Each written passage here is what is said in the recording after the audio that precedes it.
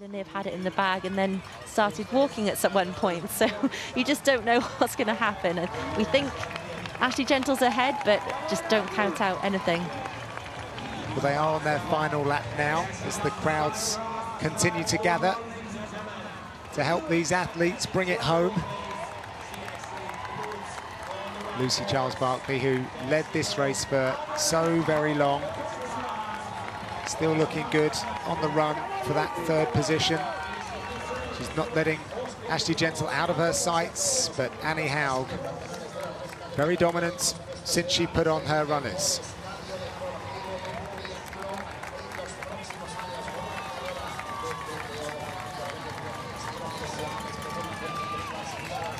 Yeah, just looking smooth and control. So much experience now that Anne Haug has from kind of that short distance career going to the Olympics and now through to all distances, middle distance. She's obviously good at this distance, Collins Cup.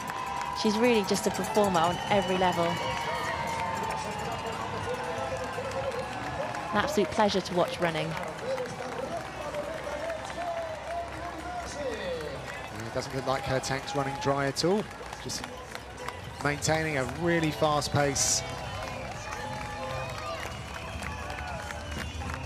And she's so far clear now of the others. I suppose it's just that keeping in the right zone, just not forgetting to do anything, not getting carried away. It doesn't look like she is at all, because we've seen her kind of take on new nutrition, slow down at the aid stations, but really keeping your head when everything's kind of going on. You might have that occasional thought coming to your mind, I'm going to win, but you just kind of maybe cancel it out, just keep staying in the moment, staying where you are, staying focused until you're really, really close to the end. She's been involved in this sport for so very long. Olympic Games back in 2012. She's been achieving at the highest level. 2017, she was winning 70.3 races and consistently been doing so. Always hitting those podiums, it feels like, as well. Yeah, and today, just coming from quite a big deficit in the swim, she rode incredibly well, kept herself in the race, and just knowing, I suppose, knowing you've got this kind of run in your back pocket, it's just, it probably makes the whole race a little bit more relaxing. Yeah. And again, for Ashleigh Gentle, she's just nearly the wrong side of the cone, yeah. Just making sure she's the right way. I think this is a good start for her for the season, and maybe taking a bit of pressure off. There we've got our first and second on screen. Anne Haug building up that lead, though. She's going to be almost 2 minutes by the end. This is such a dominant run.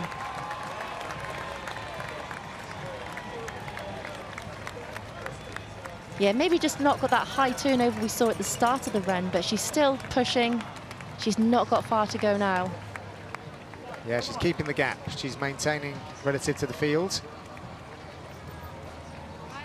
There's 1.5 kilometers to go.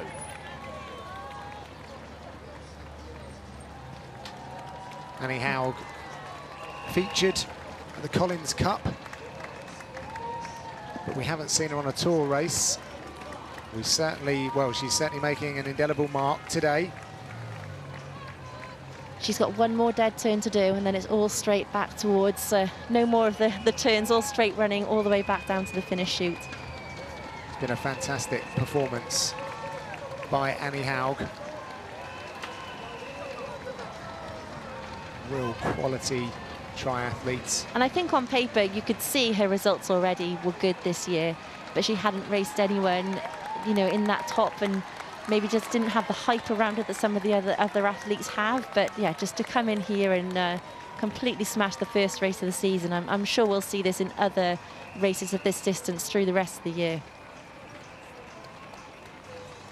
There's Ashleigh Gentle rounding the statue down in Ibiza town. In your smaller box.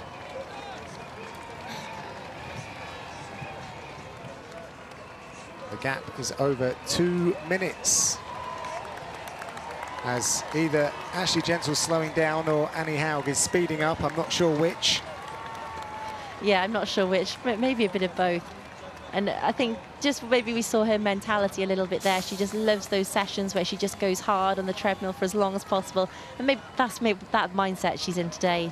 She doesn't need to ease back. She's just going to keep pushing to the line because it's just what she loves to do. 700 metres now for Anne Haug. She can almost smell that finish line. I feel like she's picking it up for the finish. Why not? Winded up. I'm sure she might take the time to enjoy the finish, but yeah, she's just enjoying pushing herself to the absolute limits and thriving off racing the best women in the world. It's just been a fantastic performance from her today. So solid, and then the run has just been outstanding. She took control very early on, didn't she? She just came out of there just fast, moved into the lead and just hasn't looked back. 9th out of T2. And then just ran down the field to assume the top spot as she's now going to bring it home. We just saw her passing Ashleigh Gentle there, and you can see then just how big that gap actually is. Yeah, over 2 minutes to the second place, Ashleigh Gentle. Lucy Charles-Barclay so Lucy Charles-Barclay as well, within 22 seconds. So although that gap went out, it has stayed the same. She's hung tough. She's just such a survivor, isn't she? Just digs in so deep. Anne Haug ignored the aid station as she makes her final turns. This on the coast of the Mediterranean. They're bringing this one home. The inaugural PTO European Tour race here in Ibiza. Anne Haug. Not long to go now before she'll meet the cheers. There must be a sign of a smile now. I'm sure she's got a smile on her face. She's almost there. Oh, it's just been wonderful to watch, and just the way that she attacks the tarmac is quite incredible. Yeah, there's a wave. Here we go. She makes that corner. It has been one of the most celebrated fields in women's triathlon, but Anne Haug has run through to win the PTO European Tour race here in Ibiza. What a run. Wow, just what a performance. Absolutely incredible. Just demolished the field on the run. I mean, there's people running from behind, but she just got herself in the perfect position, then just executed that amazing run. Brilliant stuff. And she deserves a sit down as well. Definitely deserves a chance to sit down, yeah. You can see there, she didn't have to push that hard, but that's just her. She wanted to get everything out of herself.